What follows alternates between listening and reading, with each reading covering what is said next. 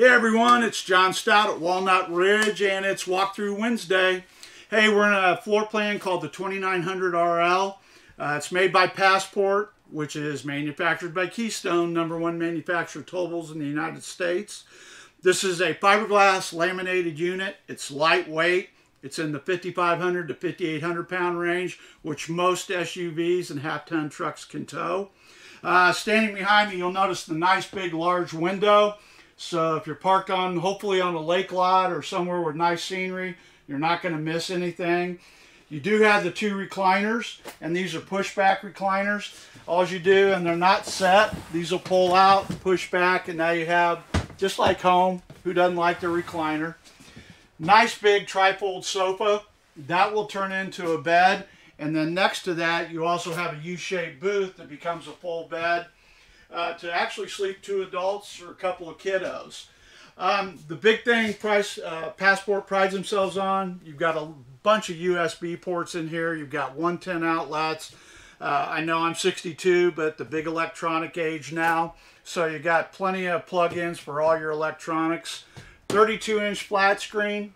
You do have AM, FM, CD, DVD stereo. Most trailers are going to give you a 6 cubic foot refrigerator. This Passport actually gives you an 8 cubic foot refrigerator. So no visiting the grocery when you're camping. You can take everything you need from home and have plenty for the weekend. You do have microwave. It has the nice 3-burner range with the foldable tempered glass cover, which becomes a backsplash as well. Lots of counter space on this 2900 Passport. Tons of it. You can never have enough. And then you also have the nice big single country sink, and then it does have the sprayer faucet. So all the comforts of home. So when you leave home, you're really not. You got a ton of storage in here too. You can never have enough for the kitchen. Plenty of places for cereal boxes, dinner plates, whatever else you want to take along. This is a totally enclosed and heated trailer. So it's really 3.5 seasons. Also, you have ducted air conditioning.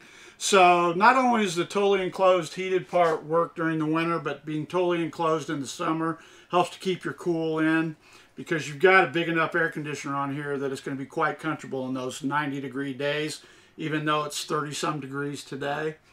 As we walk towards the rear, you got nice big storage, but also the bathroom gives you a neo-angle shower.